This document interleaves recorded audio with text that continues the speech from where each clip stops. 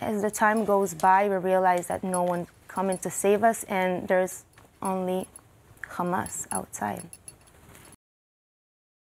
Almost a year ago, on October the 7th, people and sites across southern Israel were attacked by Hamas, prescribed as a terrorist organisation by multiple governments. One of their targets was a festival, the Nova Music Festival, where thousands of young people had gathered for a rave. Tomorrow, a BBC Storyville documentary gives a harrowing insight into the assault on those people who came to dance, have fun and be with their friends. The footage that you're about to see is very upsetting. Using the testimony of survivors, CCTV and mobile phone videos, plus GoPro footage from Hamas, who were live streaming, the film tells the stories of those who lived, those who were taken hostage, and those who died when Hamas arrived and began to kill anyone in sight. A festival for around 3,500 young Israelis and other foreign nationals ended with 364 people murdered and 44 others taken hostage. Here's a short extract from the film.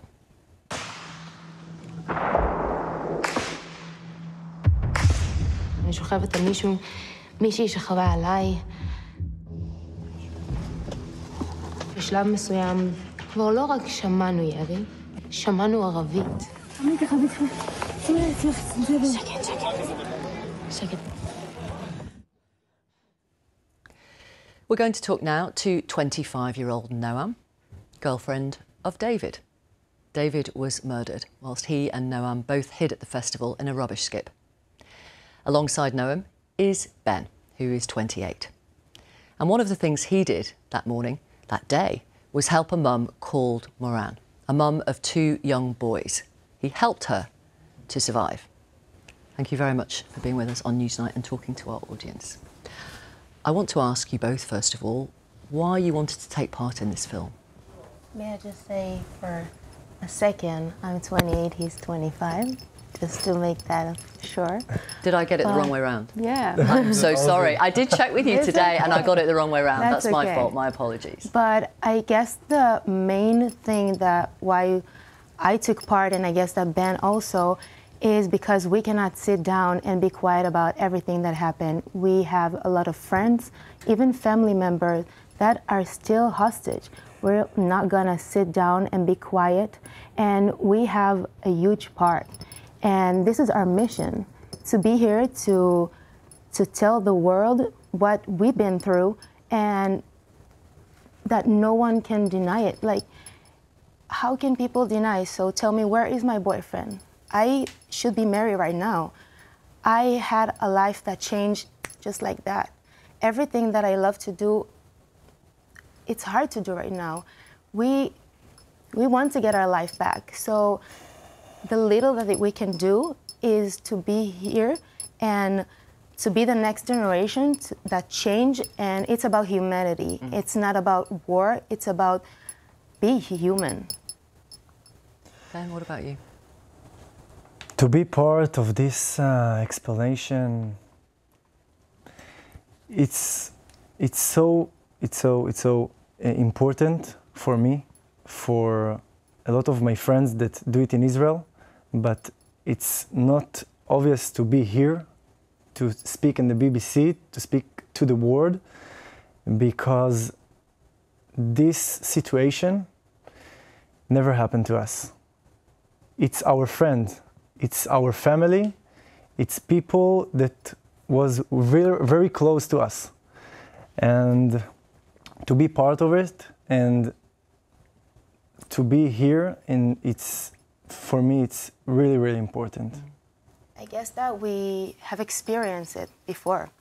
We experienced like the war we had before, the Shoah. How do you say Shoah? Holocaust. Holocaust, yeah. So we had the Holocaust. We will not let this happen again, never. And we had the privilege to have phones with us. So this generation can prove things. We have another way to deal with it. And it's a huge thing to be one of those people that can change it, and to be part of this movie is not taken for granted. Like, and the film, which will be out on BBC iPlayer tomorrow and BBC Two tomorrow evening, shows much of the phone footage that people like you took that day, and many others, and footage from dash cams in cars. What prompted you to record what you were seeing, what you were hearing, what you were experiencing? To record these things in this situation, it's not easy at all. I remember when I started to film, I remember when I running away to my car and a lot of people on me and beside me and screaming with blood and everything is like chaos and I need to step forward and to be cold in this situation. And I see a lot of people running and I hear the guns, the bullets, everything. And I start my first video when I picture everybody. This time I realize this is something that never happened. I live in this area and I know sometimes there is rockets and I need to get inside the shelter and I don't get panic about it, but this is not something like this. This is more than that. And this is not one, two that came in from Gaza, this is 1,000. And I start to record everybody, photo here, video there. And after that, I remember when I was under the tree and I thought this is gonna be my last video. And this is the video with Moran. And there it was really quiet, just us. And from there, I start to record when I can record it, to take a picture of everything. It's gonna be worth. It's gonna be worth. And now I understand how much it's worth. I remember that David told me, "Why are you taking photos while everything is happening?" And I knew, I guess, and my body knew that this is something unusual, as Ben said. To hear a girl screaming from outside of the trash container, "Please leave me, don't take me," and to realize that there's a possibility to be kidnapped, it's crazy. So yeah, we want to take those footage so no one can say anything. And if you want to explain, people cannot imagine those things. In the movie you see blood, in the movie you see guns, in the movie you see things like that. So it's more easier to explain what we've been through and what we experienced and everything that happened when you have something that someone can look at. Sure. And of course, sorry, Ben, go on. No, I just want to say, in the end of the day, if you, not you, everybody, if you not be there, you never understand. And this movie, these videos, everything that we do, everything that everybody do, we try to do the best thing that you a little bit understand. I don't know how to explain this. This is hard. This is very hard for us. On that Saturday morning, as the sun was rising, that's when the rave began, really. So the music's loud, the sky is blue, the sun is rising, people are dancing, people are happy, people are hugging each other, having the best time. I wonder, was there a point, or was it a sort of very slow realisation that something wasn't right? I guess that was step by step along the way. At first, no one knew what to do. Everyone ran everywhere. Some of them even sit down and listen to music. David even told me, "Don't get panic, everything's gonna be okay. Let's search for another open party." We didn't realize, but step by step, yeah, we started to get nervous. And we hear only Arabic. We realized no one coming to save us. And we're alone in the field. Like, people like Ben, like David, they took a step forward to be there and to protect the people that were with us. We were there for each other. The young generation, we have so much power in our hands, and we proved that day. And we've been there to each other. And I guess that, yeah, as the time goes by, we realize that no one's coming to save us, and there's only Hamas outside. So you do what you can for each other, which is why you took the decision to help Moran, this mum of 3 young children. She obviously wanted to survive, to get back to her kids. You didn't know her, but you stayed with her. And there were times when she was saying, you go ahead, I'm holding you back, I'm slowing you down. But you didn't. No, there is no way. I'm seriously tell this from my heart. This is how my family grew me up. She look inside my eyes and tell me, I'm seriously, stop, grab me, leave me here. Like, I am slow you. I'm take you. Right, sorry. Slowing you down. No, it's fine. I'm slowing you down. And I tell her this is not gonna happen. Like, I'm seriously right now, and I feel around me all the energy from the past. I was in the military service. I was they call mechina. It's before the military. I did a lot of things in my life, and I'm still remind my family because of them. I'm like myself right now, and it doesn't matter for me if it's in my life. The first thing is to help the other people, because I realize that I have power. Right now I have power. I have power physically, mind, everything. Why should I not take someone with me? Why should I not take a lot of people with me? Because I have this power. And in this time,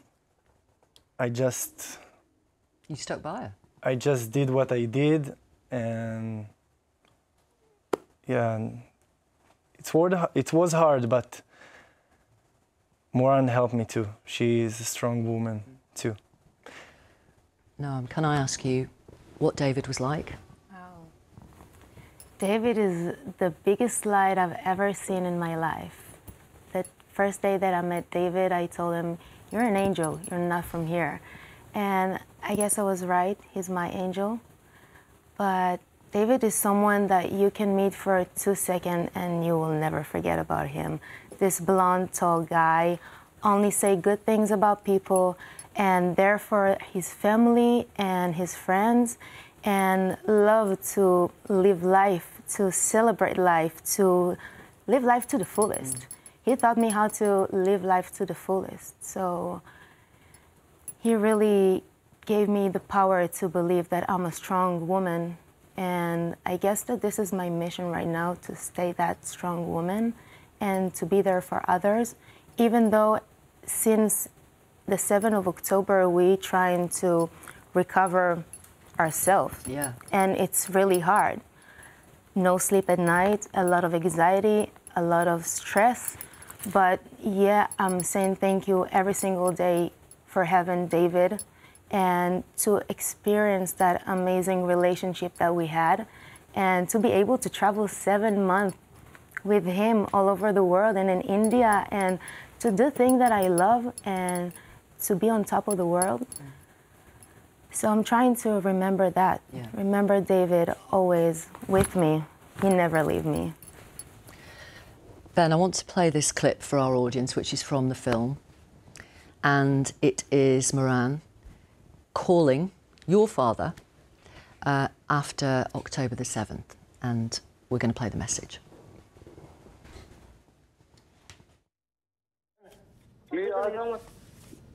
אני הבן אדם שבזכותו אני בחיים. לא הבנתי. אני הייתי איתו שברחנו עם הבן שלך, אני לא הייתי פה היום. הוא לא ביטר לי כמה שנפלתי והסתיר אותי מתחת לשיחים. ולא יכולתי לרוץ והכל, והוא לא ביטר לי, והוא לקח אותי והלכנו 4 שעות ברגל. אם לא הוא, אני לא חושבת שהייתי יוצאת מזה.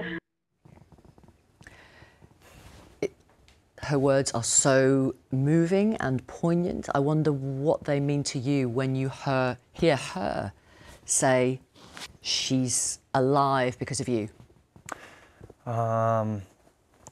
I remember this record very well.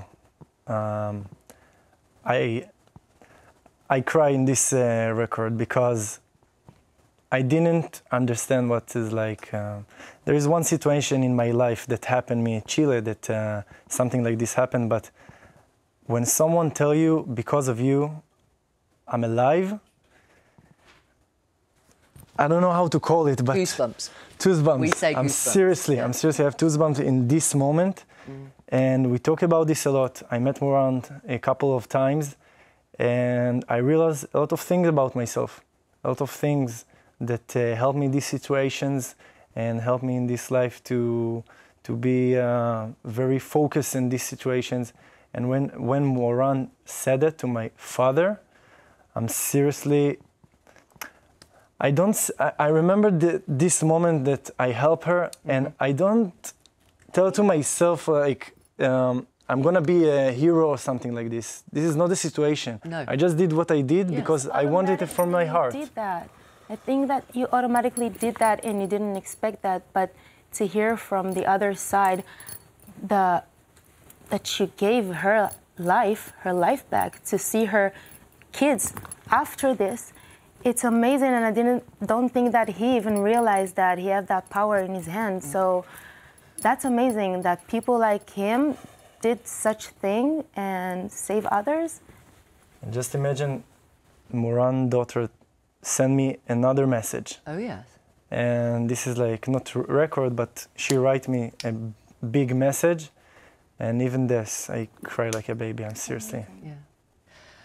I want to ask you finally, if I may, how are you trying to process what happened that day?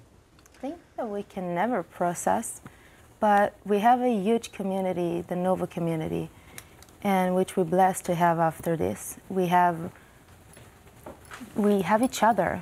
We process it together. We have a lot of anxiety. You cannot get through this. Sleep not well, I already told you, and our life changed in just a second. I went back to my parents' house. I don't even have a room there. I need to heal my leg. I needed to start walking again. I was in a wheelchair. So everything changed in my life. Even the fact that I love to paint. I came as an artist. David came to this party because I was invited to paint. For me, it's really hard to continue doing what I love because it brings out so much trauma, tragedy, and triggers along the day. Sometimes I don't even recognize myself. Like, I have a lot of upside downs, and it's a roller coaster. And I guess that if we continue do things, it helps us to feel like we stay active and we're doing something. Yeah. If you don't do anything, you can stay in bed all day and cry, and we don't want to do that. We are the writer of the story, and the continue of the story, it's gonna be a good and strong one, and we're not gonna be down. And I'm seriously, it's really not obvious to be here. Not obvious to be here, and not obvious to speak to other people about the story. I have a lot of friends. They don't speak about the story, not want to speak about nothing. They lock in their room and don't do nothing. And to be in our position to speak about it, yeah, we have the time that we are alone and we are with our friends, but when we're here with people and we can speak about it, this is not obvious at all. And when I say that we will never process this until all the hostages will come back home and the families will go back to their home in Israel to live wherever they used to live and not to be in a hotel or some other place that they have their normal life. So hostages now bring back to Israel. This is the first mission. Yeah. The first mission. First is the most important. This is why we are here, to share our story, to share what we did, to share what happened, and just to let you realize how big it is and how important. Just to be hostages 1 year, almost 1 year. That's right. It's crazy. I'm going to thank you so much, both of you, Ben and Noam, for talking to our audience across the UK tonight. Thank you. Can I say one last thing? Of course. Me too. I just want to say, people around the world understand a little bit, but not understand in the end. But just imagine, seriously imagine that you are in the party, you just want to dance. Just want to dance. That's all that you want to do. I'm a DJ, I'm a producer, I make music, this is my life. And I'm going to a lot of parties. And when you're inside the party, you dancing with yourself, you feel the blessed man on the earth. Yeah. And you don't have nothing behind you, nothing to care about. And you just want to dance, you feel free, you with your the best friends, the best family. And like in 180 degrees in the other side, Just like that. just like this, everybody, wow. Our life changed upside down. You just started to talk about like the hour of the sun's rise and everything. You saw our smiles. Yeah, I don't know if you were recognize us shining. right now, like how our faces was. This moment was amazing. How every party in the nature, when the sun get rising, It's just is the a beautiful magical moment, hour. the best moment And in the party. I just wanted to add a little thing. We are doing things after this. David's friend and I actually started this charity called Let's Do Something. So it is really big and it is have a really huge and positive effect in Israel. And we help the soldier and the family of the hostages and people like me that needs to get physiotherapy or psychologic. And we open a house in Thailand, in Copenhagen, and it's called The Circle. And I'll be more than happy if people can help us. Thank you both very much. Thank you.